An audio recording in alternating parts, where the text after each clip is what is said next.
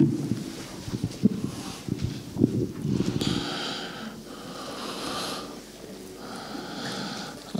actually wanted to combine two messages.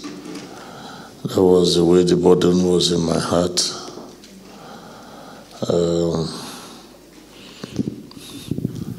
I couldn't sleep well in the night, so whenever that happens, I just turn it to a prayer time so that next time the devil will not make the mistake of disturbing my sleep. Because the Lord giveth his beloved sleep.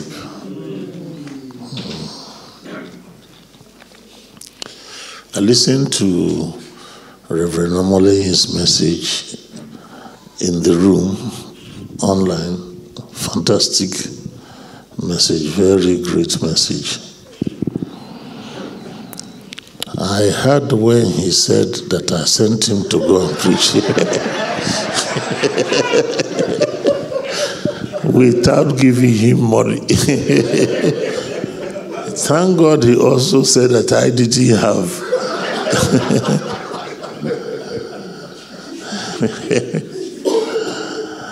All those times we worked together, what I admired most about him,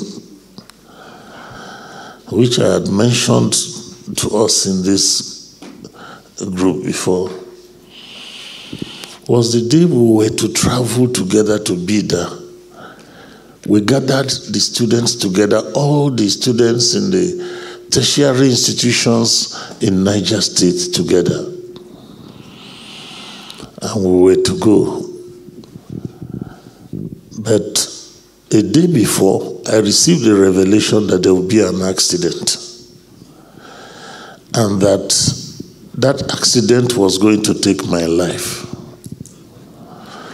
And that the only way out of it was for me not to go.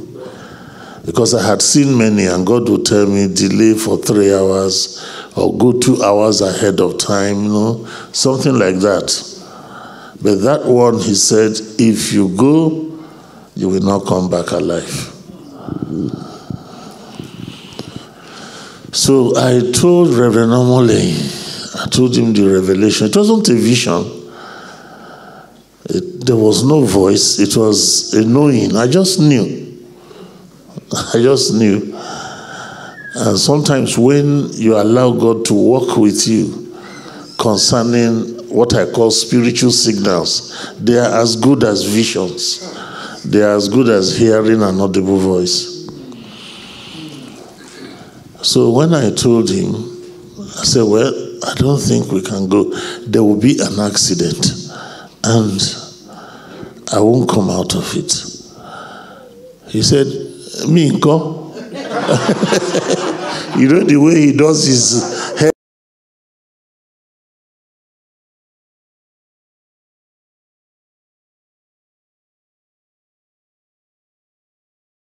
I gave him my car. It's okay. But before I did that, I closed my eyes. I said, oh.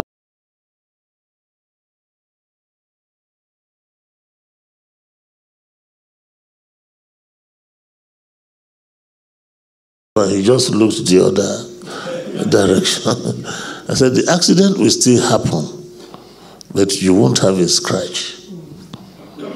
But left to me, I would have preferred for us to forget about him. He said, there are thousands of students we are bringing together. Let's not leave them. So I stayed at home. He went with the car, kept on praying in tongues, praying in tongues. But his courage to have taken that step impressed me so much. I was very impressed. And he's that kind of man till today. He hasn't changed. So he went, they finished the meeting. He was coming back. When he got to Okeoyi, about 20 kilometers to Ilorin, I think he started relaxing. Said, okay, there's no accident after all. Suddenly the steering couldn't control the car again. And where I was to sit, hit a rock and the vehicle somersaulted across the road. He came out unhurt, but now remembered that some money was inside the car, which was now all the tires were upwards. He crawled back in to collect the money. So that was when a piece of glass just injured him on his palm. So by the time he got back, we were living in the same place at the Federal Government College in Ilorin then. By the time he came back, I had already gone to bed. So he knocked right at my bedroom. He used to call me Oga. He's a funny brother. Oga, I'm back. I said, what happened? I hope you were not injured. I hope you are safe. So I ran out with my wrapper. I just ran out. I was touching his legs. I hope you didn't get hurt. He said, have you heard about the accident? I said, I heard about it before you left.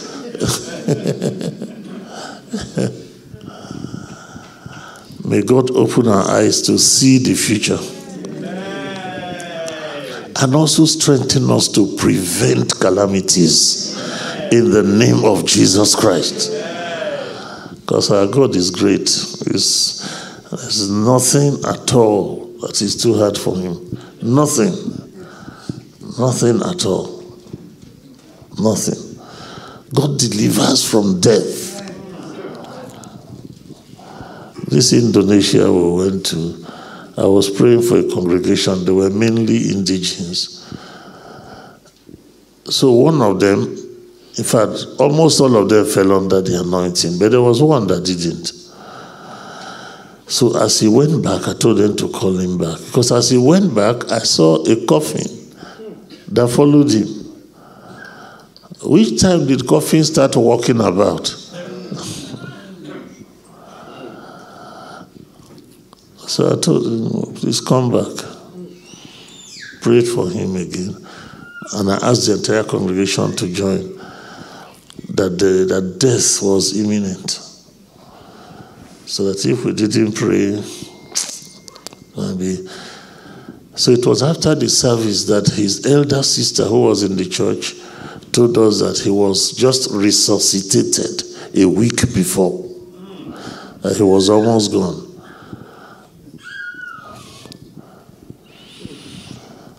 Revelation is one of the vital keys in ministry. And it comes by grace. And today, for instance, if I tell you that there are 4 levels of power, 4 levels, from step to step, grade by grade, which one would you want to settle in? Because that's what I want to talk about. And I had told Apostle Shita that I will come preaching this time because Madugwa is not around, and so that we will need the heat. But with the way Apostle Babatunde maneuvered the altar, not pulpit, I think I better use my style so that there will be a contrast. Or else everybody will think everything is fire all the time. So I will just share it with us as brethren, as if we were just sitting in my sitting room. I've started what I call mentorium. I want to mentor some people on hearing from God. It's online. I'll talk with them about hearing from God for 7 weeks, Mondays. After that, I will now meet with them quarterly to mentor them. Because it is one thing to hear a message. It's another thing for someone who has passed through it to help you. If you have somebody to help you, the person can save you 3 years. So that in 3 weeks you can learn what will take you 3 years. It's like the guitar. If you have somebody to teach you, it accelerates how fast you can learn. So that was why I started the mentoring class. It's not that there's anything very special about me, but there are a few things I have learned in 52 years that I just think I can share with some people. Amen. These 4 levels of power, the thing that interests me about them is that each one you enter by grace, and each one you optimize by grace. And I can tell you the first straight away, but because of the psychology of human beings, when there is suspense, people keep awake longer. If I give you all of it, some of you will start sleeping. Left to me, I would have just given you all the 4. And then even maybe talked around them for 10 minutes, and then we discuss. We interact. Because the principles are the same, but the patterns are not the same. The patterns differ from person to person, but the principles are the same. Well, maybe I should use that method. Maybe I should use it. Because the second part, as I read our passage in Acts 4:33, says, and, like I said, was what I shared with us yesterday, the things that preceded that verse. With great power. With great power. Power is it. Power is it. Power is what really counts. So, and I know that there are many great speakers here. But since I'm primarily a trainer, so I'm taking the training perspective of power. So I will look at just those 4. Maybe let me talk around them for like 10 minutes. And then we ask questions. We interact by questions. Because what kept ringing in my heart through the night was, you have dwelt long enough on this mount. Turn and take your journey. A number of us need to move forward. We need to turn and then take our journey. We're on a mount and we dwell there. We're relaxing, we feel happy.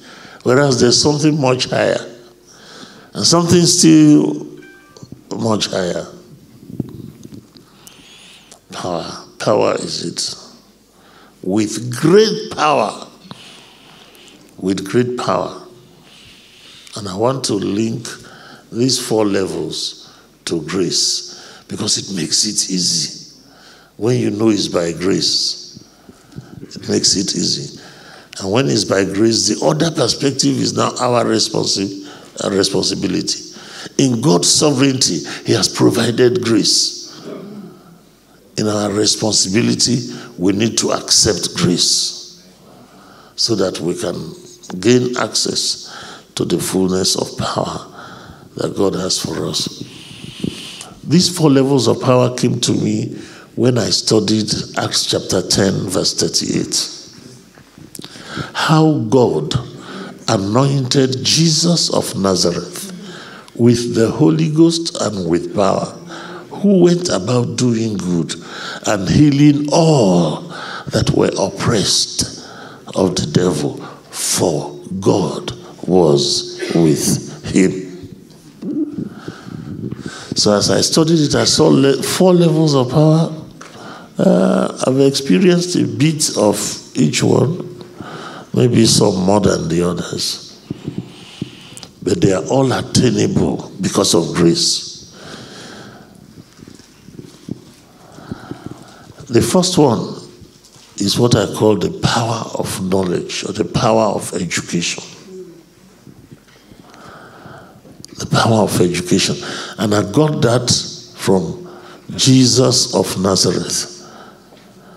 Jesus of Nazareth, he was God-man, but as Jesus of Nazareth, before the anointing, there was no record that we had of whatever he did that destroyed yokes.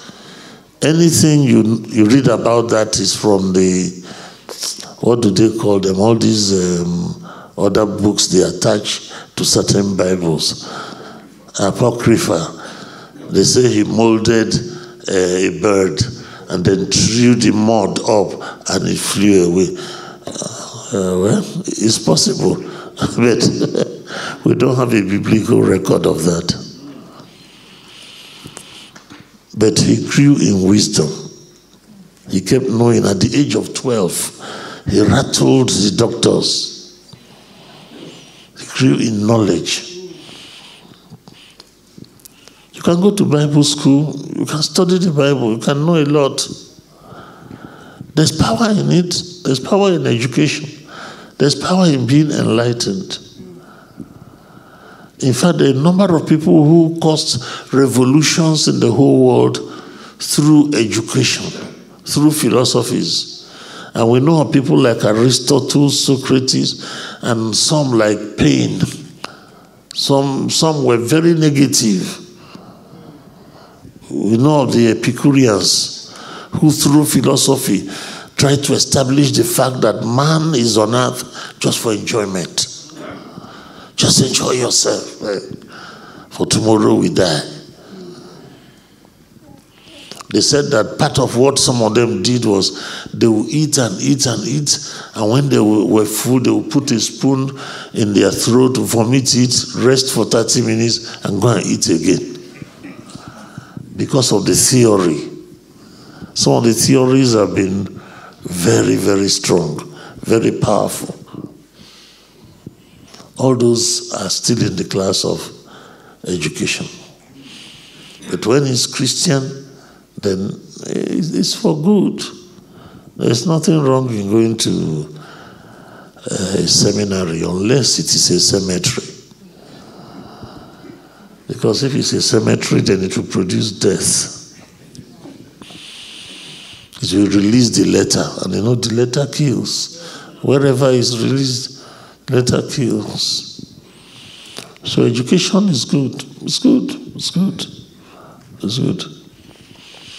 But someone who is very educated in biblical things cannot destroy yokes. He cannot. He can change people's minds.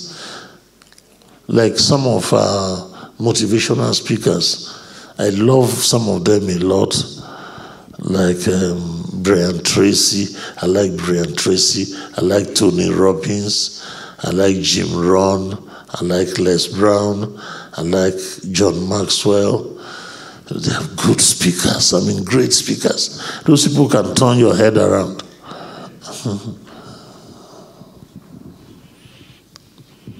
Like I was discussing with someone, because someone told me that a number of them were teaching what I teach. I said, no. I said, they don't understand what I'm talking about. I'm talking about the spirit man, the end at the soul level. They can't understand the spirit man. Even if they analyze the spirit man, it is the spirit that is not yet regenerated that they can describe. It's John Maxwell that can play on both sides because he's born again and he understands both sides. So education is good. But if you want to destroy yokes, you need the anointing. And the anointing does not come from man. It comes from God. It comes from God. How God anointed Jesus of Nazareth with the Holy Ghost and with power. The anointing is like God deciding to separates you specially for a special work. I started off as an evangelist until one of the times that God spoke to me. He said, I have chosen you and anointed you that you may become a minister to my servants, to my servants, to my servants, to my servants. 4 times. So gradually, the only time you will see that evangelist part of me is if you give me a mic and there is an elevated stage and it's open air. Whether I like it or not, I'll go back to where I started. Not as much as Brawali, but a little. Just a little like that. And somebody will be wondering, this Baba is jumping like a young man. The anointing. We get it by asking, oh God, you have sent me. And you won't send me for nothing. If God sends you, God anoints you for what he has sent you to do. John chapter 15. He said, we have not chosen him. He has chosen us and anointed us. He's the one who has chosen us.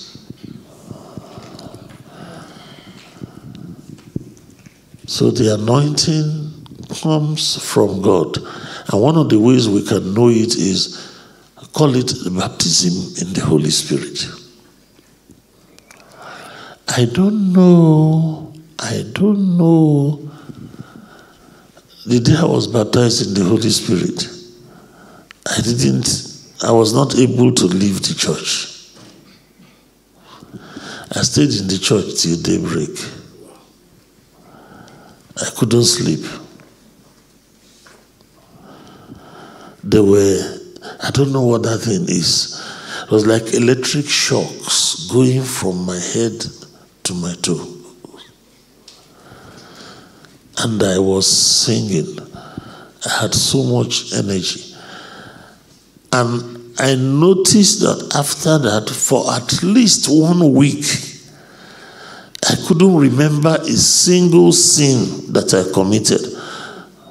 As I couldn't remember a sin in thought or in word or in deed. I will call it my first experience of sanctification. I don't know. God have mercy on us in the name of Jesus Christ. Because sometimes, when I pray for people for baptism in the Holy Spirit, there are some who pray in tongues. So I tell them to keep quiet. They will pray again. Because you sense it's not correct. Some of them are just imitating somebody beside them. Some of them are just talking on their own. So let's say baptism in the Holy Spirit. Let's equate it to the anointing. It's not absolutely the same, but let's equate it to the anointing. So that's level 2. And that someone who is baptized in the Holy Spirit has the capacity to destroy yokes. One of the years that we had some of the best successes in Doulos Ministries when I was General Overseer was the year that I told our pastors, I said, any problem anybody brings this year, we will solve it first by spiritual force before we apply any other thing. Change it by prayer. Change it by proclamation. Change it by faith. Change it by the word. Change it by the laying on of hands. Before you think of any other thing. That year, Somebody raised the dead, I think twice. He's the general overseer of the ministry now.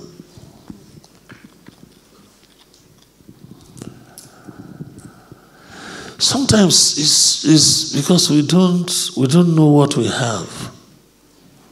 Sometimes that's the challenge. Then sometimes it's we don't activate what we have. But many times is that we don't optimize what we have. Even baptism in the Holy Spirit, if you run with it,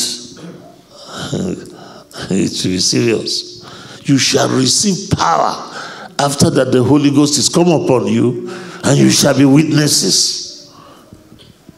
If you run with it, you will go back to what Reverend Omole was talking about last night.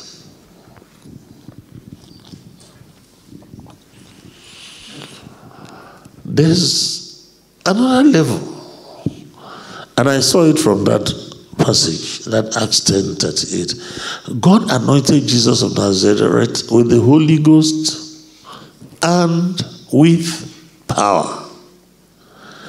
After the baptism in the Holy Ghost, most people who have been used by God either in revivals or in special tremendous works have encountered another measure of personal power. W.F. Kumuyi is one of my favorite ministers in Nigeria. I attended his Bible study when it was in his sitting room. I attended it when it came out of his sitting room. In fact, one of the times in 1973, I went to him for counseling. I was invited to come and play cricket for Nigeria. So I went to him and I told him, I said, so what do I do? He said, just go there and make sure you represent the Lord Jesus Christ. And make sure you play your best, be outstanding. I was very happy. That was how I went for their next conference. And the Bible study group I belonged to, the person who was in charge said, you don't mind some old men, they will be running around chasing one round object that they call football. And I asked, is it sin to play sports? Especially if you have grace to be. She said, as far as I'm concerned, it's a foolish man that will be running around after a round object. So I kept quiet. I said, this one is saying something different from what the boss said. At that time, anytime you listen to his Bible study teaching, you feel a warmth in your heart. Sometimes you feel like weeping. That was the kind of warmth that I felt this morning. As our brother talked about revivals, I couldn't help it. Tears came down my eyes. And I'm always happy when I have that kind of feeling, because it just spoke my heart. That's what some of us have lived for. W.F. Kumuyi had that kind of impact. Then he suddenly came back. And what he would do, he would just preach for a while. After preaching, he would come out, he would go and sit down. And God honored him. And when he did that, the first few times he did it, somebody who had never walked, who was over 40 years old, got up and started walking. He would just sit down. He said, well, let me leave it to God. Let's leave it to God, to the Lord. I'm trying to imitate him. The man got up. Several people, several miracles. And that now brought an explosion. So he was asked, what was the difference? He said he only went for a retreat and asked God for power. So if I tell you there are different levels of power, where would you settle? That was the question I started from. Where would you settle? Are you okay with education? Are you okay with the baptism in the Holy Spirit? Pastor E.A. Adeboye is my mentor. When I asked him to ordain me, he said, but you are older than me in Christ. I said, sir, it's not by age, it's by mileage.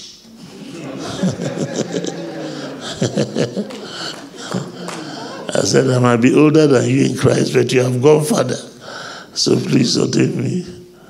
He's my mentor, and he's older than me too, biologically. We've been, in quotes, friends.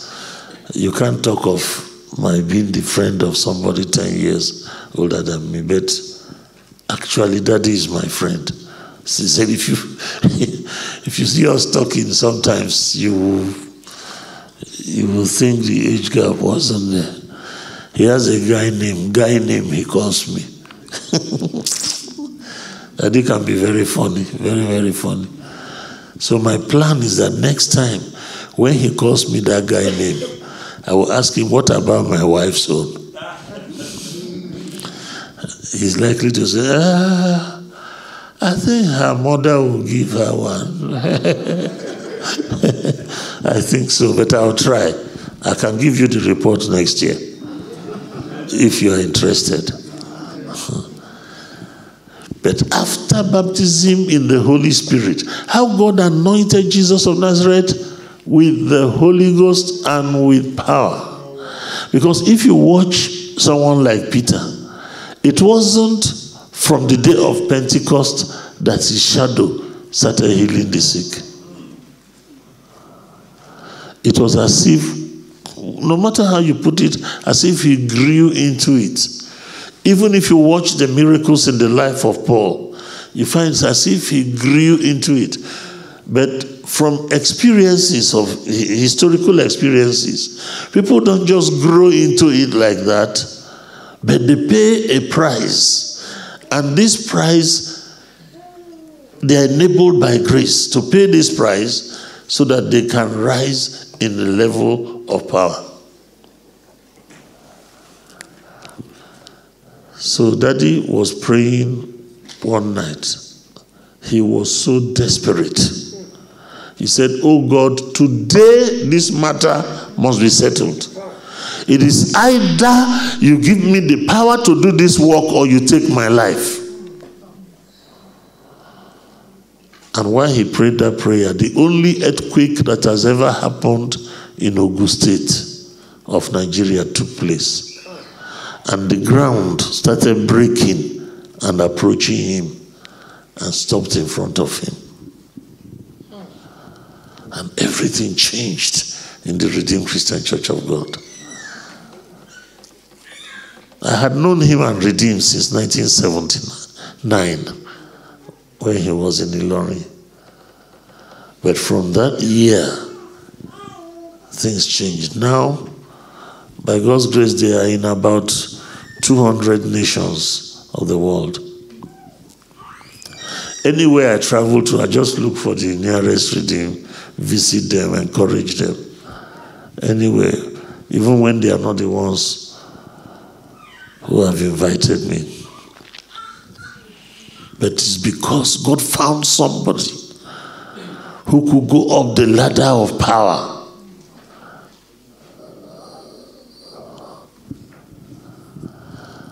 So people like John Hyde. John Hyde was the one who asked for 1 soul a day, 2 souls a day. The other, Brainerd, was David Brainerd. John Hyde was the one who prayed until his heart shifted. I read his biography of 400 books, finished it before daybreak. I couldn't drop it. And because I had to travel, I saw it in the house of my host. There are people that God has used. There are people who have seen levels of power. And today, my challenge to you is simple. Where do you want to stay? If where you are dissatisfied, that means you have dwelt long enough on this mount and you want a shift.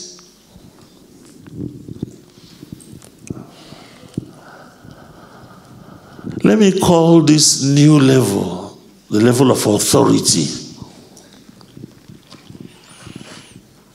Authority. Then there is one more level of authority. You're doing good, you're healing all that were oppressed of the devil, but for God was with him. The level of divine presence. That one, there's no single experience that gives it.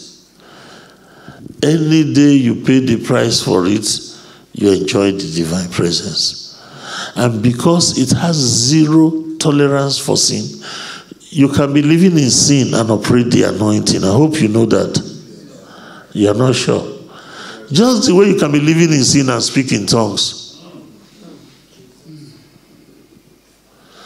But for the divine presence, you can't.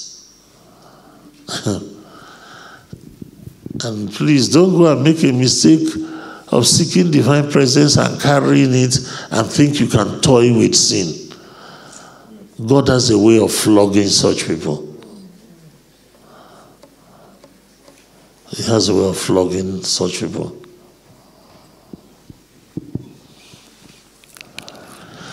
Let me just paint some pictures to differentiate. We said, education, no yokes destroyed. Anointing, yokes are destroyed, yes. But anointing normally requires an atmosphere. You need the rapport of the people. Sing and re-sing and, and then use whatever it takes to get their hearts to you. And once you lose their attention, the anointing begins to suffer. But with authority, you don't need an external atmosphere because the atmosphere is inside. So when you begin to speak, it generates the required external atmosphere. It generates it. The people, as if whether they like it or not, they come into tune with what you're saying. And then the person with authority doesn't need a lot of physical gesticulations and operations. A lot of times the word just does the work. But anointing and authority, a number of times for many of us, are specific to certain kinds of miracles and healings. But the divine presence, anything can happen. Anything. And the divine presence is, let me call it, the anointing that carries revivals. The anointing, like we have described it as anointing level, generally does not produce revivals. It can produce renewals. People are renewed, and the authority too. But for revivals, for such an outpouring of the Spirit in a particular place that overflows to the surrounding and goes beyond boundaries, usually the divine presence. If you check lives like Evan Roberts or check someone like Seymour, you find out that if you read in between the lines, they understood the divine presence. And like I said, zero tolerance to sin. And a number of times, if someone enjoys it for a protracted period, if you lose it, what happens? Very difficult to get back. Very difficult. Far more difficult than anointing and authority. So, when is the divine presence? Even the person walking into a hall alone makes a difference. His shadow, his dress, a comment, a look. He just looks at somebody and takes away his eyes. And the person is restless. A sentence that has no bearing to the salvation of souls or whatever. The next person just doesn't know what to do until he gets born again. There are several stories that one can give, but I would like us, first of all, to pray briefly, then take 1, 2, 3, 4 questions, and after that, we'll pray again from the revivals of the first meeting to this one, that God will grant us revivals. Because this great grace is unstoppable. And if the divine presence can be gotten by grace, then it is attainable. Then in quotes, it's easy. What made me to fast on water only for 40 days was because that Adeboye mentioned it. I was his crusade director for 3 years. And I noticed for those 3 years, he doesn't taste food in February. He fasts on water for 40 days. Well, now he's over 80. I don't know if he still does it. But in those days, while ministering at the Special Holy Ghost and convention, sometimes you will see it's as if he's going to collapse, but he won't. Because when you have a long fast like that, it is not real weakness, it is lassitude. That there was a day I was on the 19th day of a fast, and we went to visit someone who lived on the 9th floor, and the lift wasn't working. So I climbed it without stopping, though not very fast. But if I had malaria, for instance, I wouldn't have been able to climb that far. So the kind of weakness one has during a long fast is more of lassitude. Because you are actually eating, but you're eating the fat that is stored in your body, not the external one. And that one releases more energy per kilogram or per gram, compared to the glucose that your body was using. So he made a statement that if there's someone who has been seeking for an extraordinary breakthrough with God, that maybe, that was how he put it. He said maybe the person should try a prophet-led fast as 40 days on water only.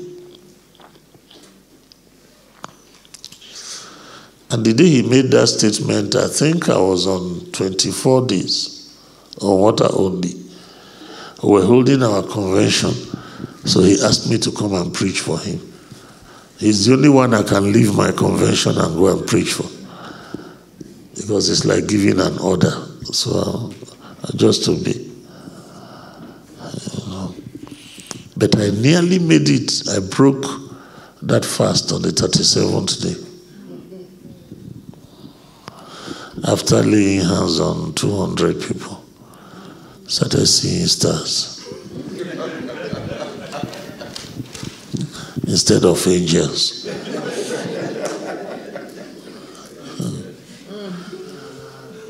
So, but later, we thank God, God granted grace.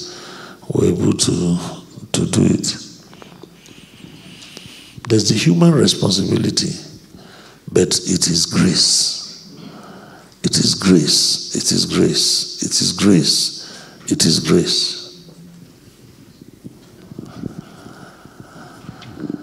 Father, help us.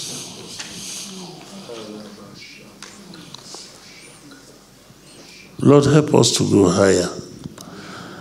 Grant us the thirst, the hunger, the drive to be better, to become greater than whatever we had experienced with you. Oh God, enlarge our coasts.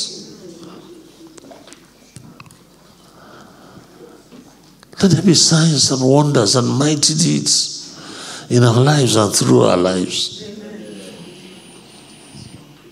Oh God, glorify yourself in our lives. Just glorify yourself.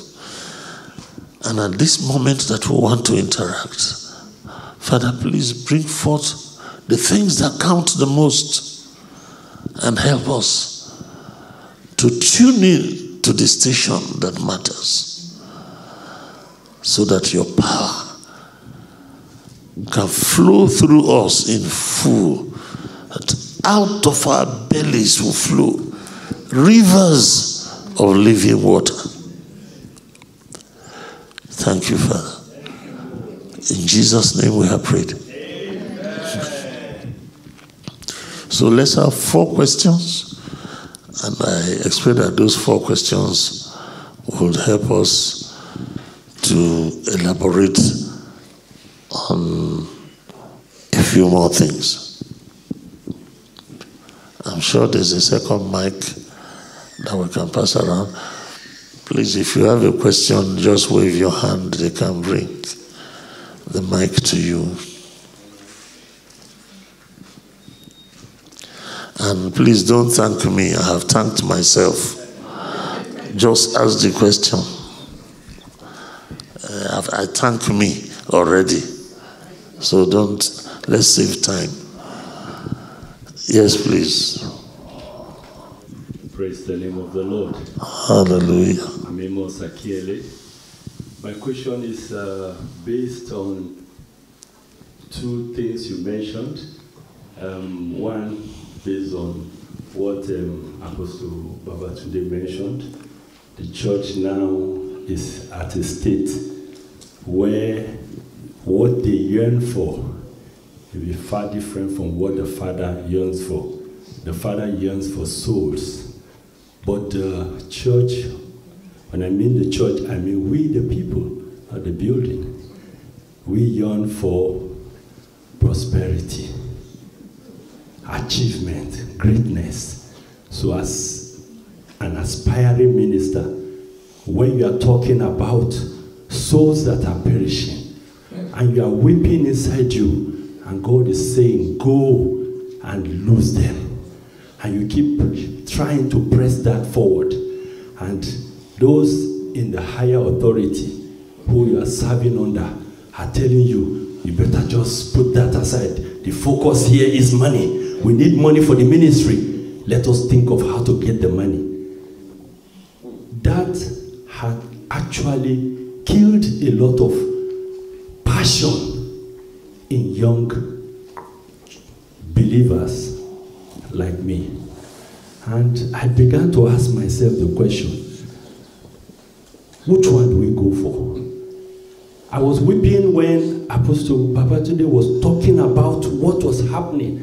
And the Lord was saying, listen to this man. Listen to this man. He's speaking my heart. And I was asking myself, Lord, give me the grace and the privilege to go back. And if nobody is ready to listen, let me play my own part. Probably the little drop of water may make a difference. I need you to just encourage us on that, sir. God bless you, sir. In fact, the way you concluded it is very good. I thought you would have said you would just go and start your own church.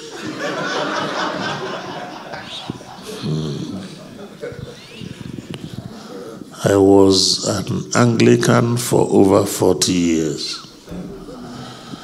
And part of our strategy when I was a NIFES staff, NIFES was Nigeria Fellowship of Evangelical Students, was to encourage a number of the students to remain in the Orthodox churches and grow in the Orthodox churches so that in the future we could have revivals there. Like now, the primate, the one in charge of the total Anglican communion in Nigeria, was a NIFES person. Many of their bishops, former NIFES, Tunde Adeleye and co, Ben Enwuchala, the one in Zaria now, Baba, Ishaya Baba, all these people. Ishaya Baba wanted to go to another church. I told him, remain in Anglican. One, you are a northerner, and you are fervent, and you are cool-headed. What the people they have problems with usually are petty rascals. But when they are cool-headed people, they love them. I was to have been ordained in the Anglican Communion in 1978. There was a hitch. The bishop said he didn't know me well, whereas he was my father's junior. And the scholarship he used was offered to my father first. I said, okay. Again, 1983, we started it again. He said, okay, now I know him. But I had a personal challenge. I didn't know how I would baptize children when I knew I would not baptize my own children. I couldn't resolve it. There are some who have resolved it. Well, it's okay. As far as I'm concerned, it's not as absolute as some people see it, but I couldn't personally. So that was the main thing that kept me. I had no plan to start a ministry. Maybe I would have retired now, being over 70. Maybe I would have been one of the bishops or whatever. Or maybe giving them enough trouble for them to stop me at venerable. And then I would have been vulnerable to... So please, wherever you are, you know that God has put you there. Please, obey God. While I was in the Anglican, when I went to tell the bishop that I wanted to start my own ministry, he said, Charles, you can't. Let me show you what you will do. What you will do for me. He brought out one book, a booklet, Grandmother Strategy for Anglican Communion. He said, Charles, read this. When you read this, I took it to the meeting of all the bishops of the Anglican Communion. And they said they can adapt or adopt it anywhere in the world. And it came from our diocese. Just about it to implement it. I said, can I have a look, my Lord? I said, my Lord, I wrote everything in this thing. They didn't even edit it. Some of the errors are still there. He said, you wrote it? I said, yes, sir. So that's why you should stay. I said, sir, that's why I should leave. If I have made a contribution that all the bishops in their world meeting accepted, and I've been feeling God calling me out, then I've done something. He said, Charles, you're making a point. Okay.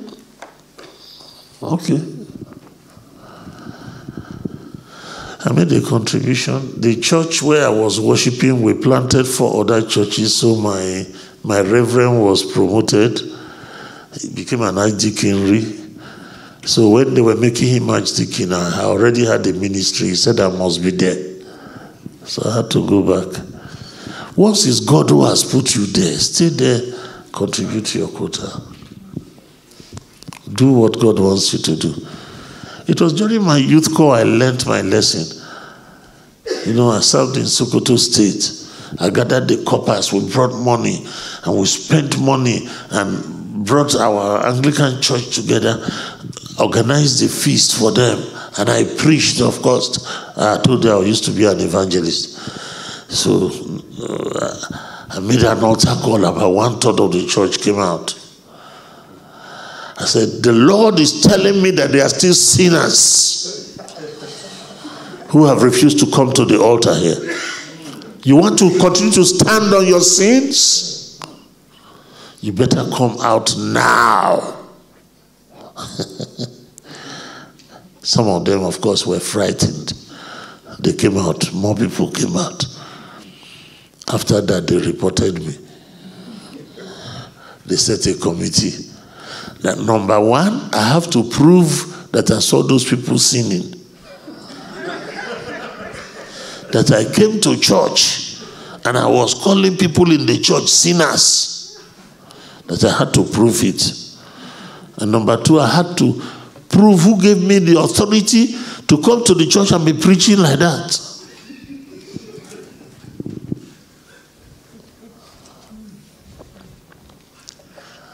So after my youth corps, when I became a traveling secretary,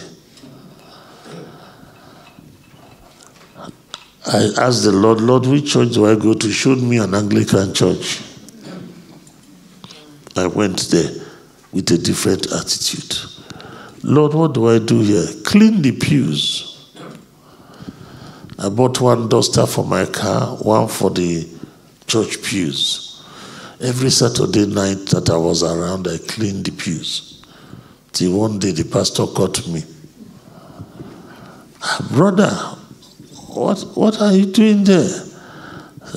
I'm cleaning the pews, sir. It's for sisters. I'm a sisterly brother, sir.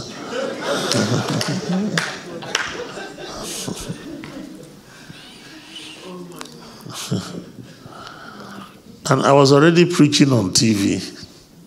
And he used to see me. So, after 6 months cleaning pews, one day he wanted to preach, and the bishop wanted him urgently. So he said, there will be no sermon today.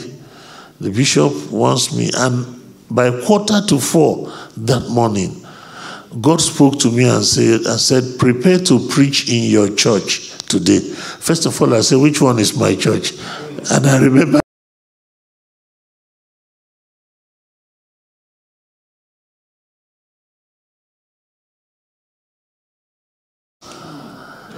so as the man was about to turn away, he said, no, brother is here.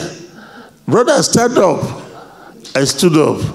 He said, some of you have been seeing him on TV. He preaches like the bishop. Please come and preach for us. That was how I started preaching there.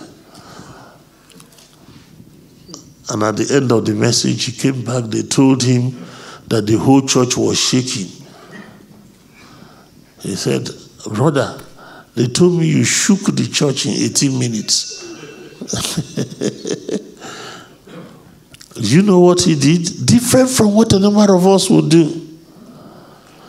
He took me to the bishop. He was the one that introduced me to the bishop. And said, sir, we have a preacher amongst us. Some of us would throw that person to a place called Kutu Wenji.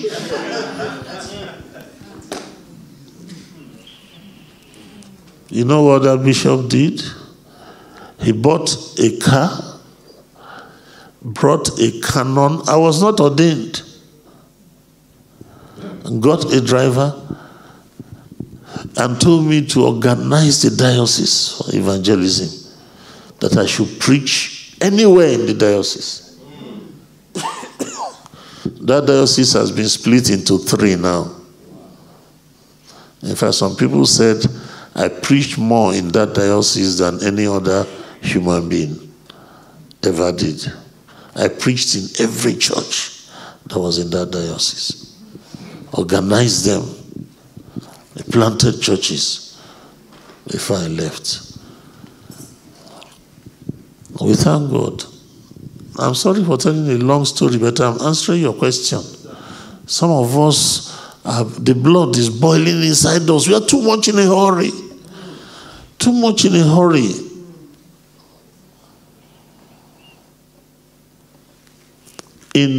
Especially in the East and then in Lagos, most of the Anglican bishops now are born-again Christians.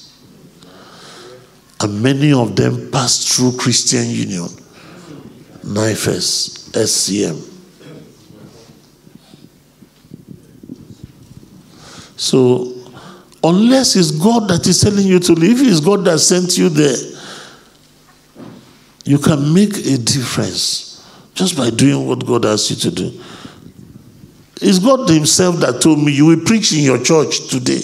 I was not expecting it. 6 months of cleaning pews. And at that time, I used to wonder, well, I can't understand this. I'm preaching on TV, I'm cleaning pews in my church.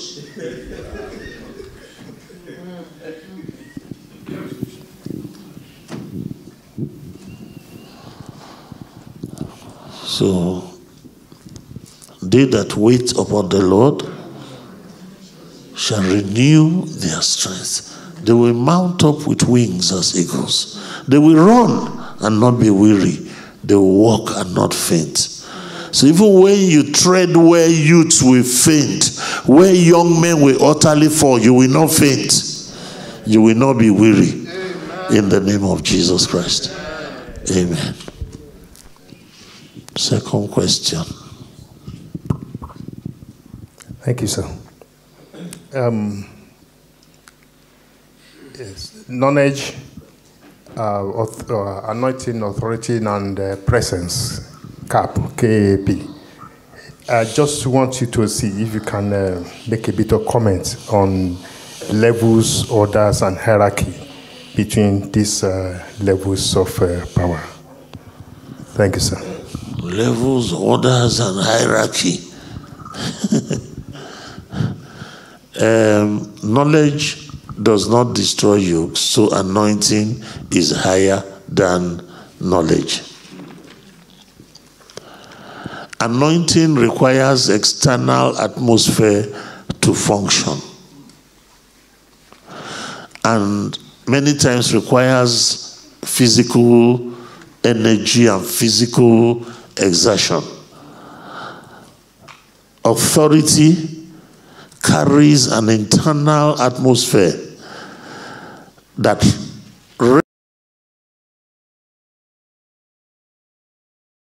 so is higher than anointing. A number of very nice brethren move in and out, anointing to authority, authority to anointing, anointing authority, authority to anointing. You know, a number of times.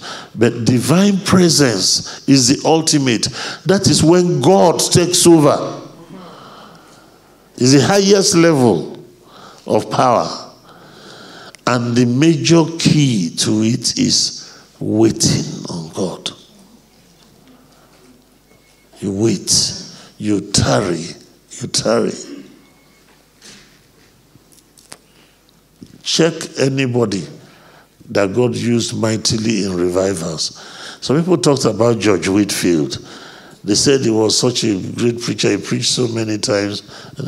George Whitefield prayed through the scriptures from Genesis to Revelation on his knees 4 times. There were times that George Whitefield prayed for 36 hours non-stop. There was a time I was teaching people contact 10. How to pray for ordinary 10 hours.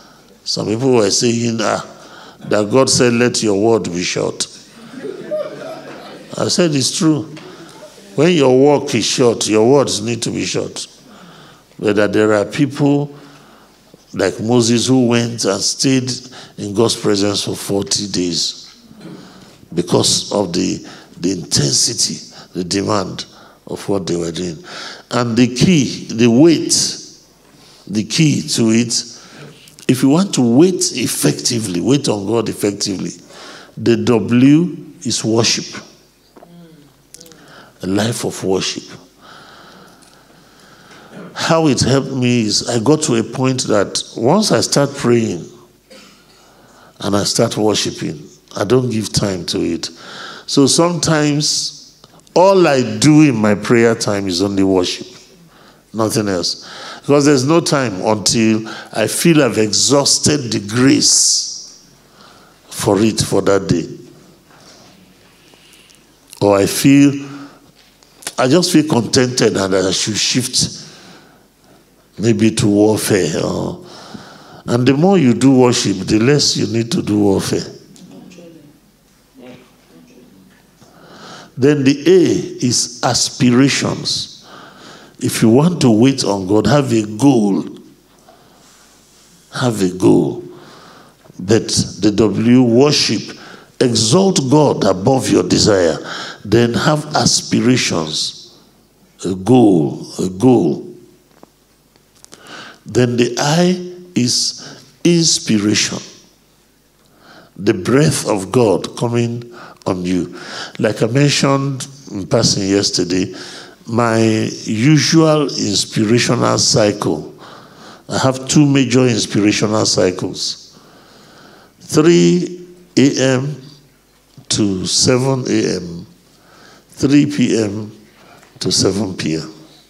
But that of 3 a.m. to 7 a.m., especially from around 3:45, is much more intense.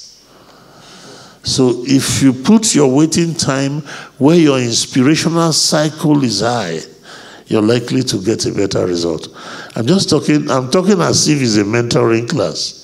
Just talking about some experiences that can help you. You can now fit them into your own pattern by which God handles your life. But the principles are the same.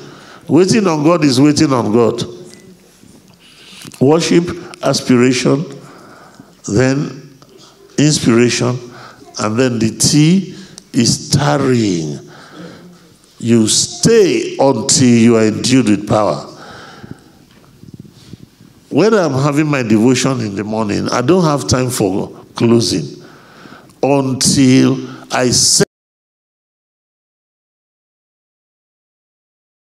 unless I have an appointment and I have to come out. So that's why generally I don't pick phones before 12. Just occasionally, very occasionally, I may not come out till 8 p.m. Very occasionally, not regularly. But many times, between 12 and 2, you know. So, when one learns to wait on God, you find out that you go further. God takes you further, helps you, strengthens you, and He upholds you with the right hand of His righteousness. Is there another side of your question you want me to touch? Yes, I was just wondering if, is there any way one could come before the other? Usually they come in that sequence, but you know God now. You cannot put God in a tunnel. But usually anointing comes before you learn authority and before you enjoy His presence. But it's not that you cannot get all of them the same day. You can. But many of us don't have enough knowledge to sustain. Sustaining is where the challenge is. But if he's experiencing those things, once you are a child of God, grace is so powerful that grace can give you access. But many of us don't know enough to retain what we are learning. There was an experience I had in 1986. If I had a good mentor, I would have retained it. And there was nobody to help me. Every sick person that I laid hands on got healed instantly. And everybody I prayed for baptism in the Holy Spirit received in under 90 seconds. But I couldn't sustain it. And I think the main thing was that this organizational thing, they annoyed me. I became bitter. I became bitter. So I saw the thing going to just lifting.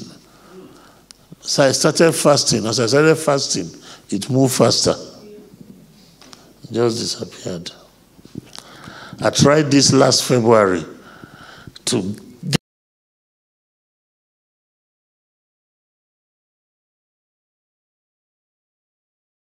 This was 1986. So it's always good if you have sound Christians who have experienced some of these things to talk with you. You may have more new dresses than they do, more manifestations in different dimensions, but there are certain areas that a statement they will make, if you take it seriously, you will save yourself 3 years of problem. Like if they tell you, don't have a female secretary.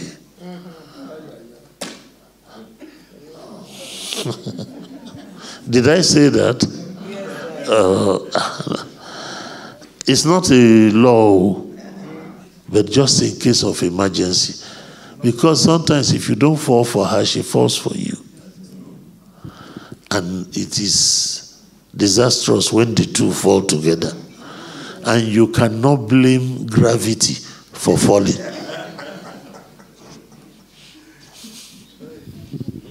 Question 3.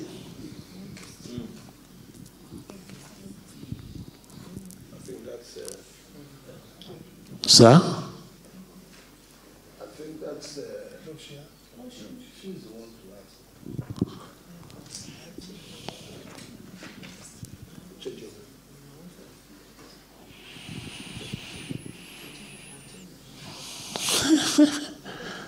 Change your mind. Hallelujah.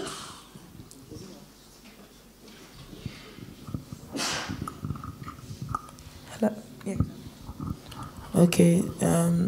The other time you answered the question, that's why I didn't want to give up. But from what you said, sir, I have experienced some things, and truly because of lack of mentoring, I think I lost it. I remember one of those days when we started, because I didn't plan to be a pastor and all that. But when we started, I remember leading people to pray, and I was leaving the ground. I don't know what that is till today, but I know I started crying. Like, keep me down, Holy Spirit. I don't know what it is. My legs were actually leaving the ground, and I couldn't tell anybody, because the person who was my pastor then, when I told him some things, I realized that he didn't know. Because for the first time, I laid hands on people and they were falling, and I didn't know what that was, So I ran to him and I asked him some questions, and he told me, what's that? It must be a strange spirit, You can say it's witchcraft. But while he was talking, I realized that by the Holy Ghost, he didn't know what was happening to me. But the leaving the ground, I don't know what that was, because I was actually floating. Well, I knew I was moving up and down, but I was floating, and I begged God. I said, I don't want it again. I don't know what it is. People will misinterpret it. There was nothing I didn't pray and all that. So I don't know. This is my first time of really coming out to ask. Yeah. Amen. You see, God has different ways of dealing with us. And usually, when God wants to use you in things that are spectacular, He allows you to experience some spectacular things with Him. There was someone who had this kind of experience. In his own case, I think 4 angels visited him. And then they now started worshiping. But all the angels were taller than him. So as they were worshiping God together, he suddenly noticed that everybody was the same height. Himself and all the angels. All the angels were not the same height initially. So he now looked down and found out that he was in the air. And then the two angels who were not as tall as the others were also in the air. So by the time they finished the worship session, he became his normal size. And then he now asked, what? So one of the angels said, when there is intensive true worship, everybody is equal before God. And that it manifests physically. Where you have a problem is if you now go and start teaching it. As a child of God, have you experienced, I think they call it elevation. No. Levitation, yeah. Levitation. If you have not experienced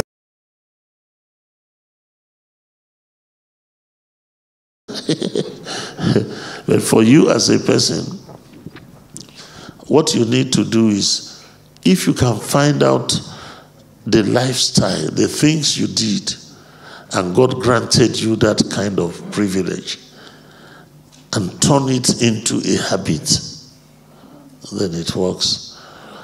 There was a strange thing that happened to me. That's about 5 years ago, that led to my broadcasts every Wednesday. I had animals talking. And it's very strange. There's only one person I've read about who experienced it. That's Orimolade. Orimolade, who finally founded the CNS. I was with my wife. I used to fast from Sunday to Wednesday. And I was doing it, but this particular Monday, one cock came beside our window. All it was doing was, but I was hearing what it was doing in human language. It was saying, don't lose today. Today is important.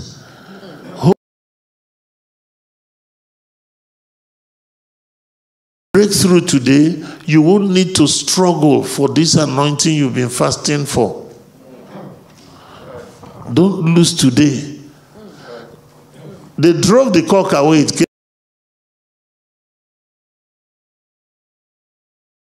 I told my wife, I said, are you hearing what that cock is saying? He said, cock. Cock, cock, cock. Cock is talking to you. It's okay. Then there was a problem in the office. They said they needed my attention. So I went there. A ram across the fence started saying the same thing. Each time he did, it's the same thing I had. Don't lose today. Don't lose today. If you lose today, you will never get this power again.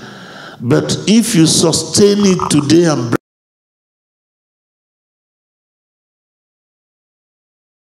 I told them, I'm leaving you people. Let this thing spoil in the office. Is it that you people are not here?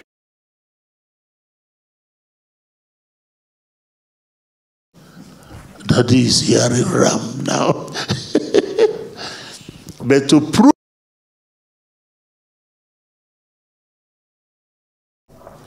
I went back to my room. My wife's youngest brother was my personal assistant. He could come to my closet. He could enter any part of my house. He grew up in my house. He went to the university. He married from my house. He's like my son. He came, he said, Daddy, this thing we are talking about, you need to, we know the ram is talking, but you need to help us. I said, okay, you think I was just joking?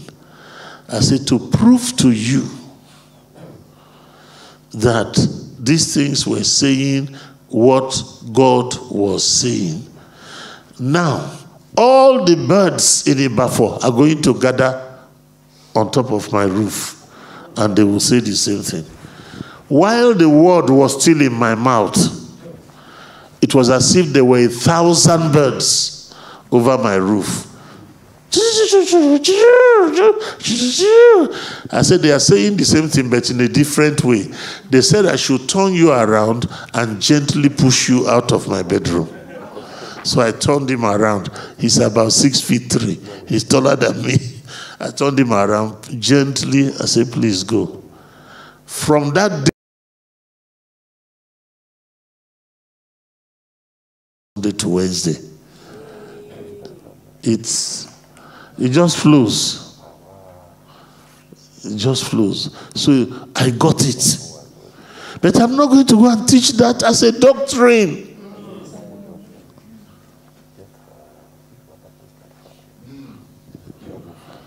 So that's my comment on that.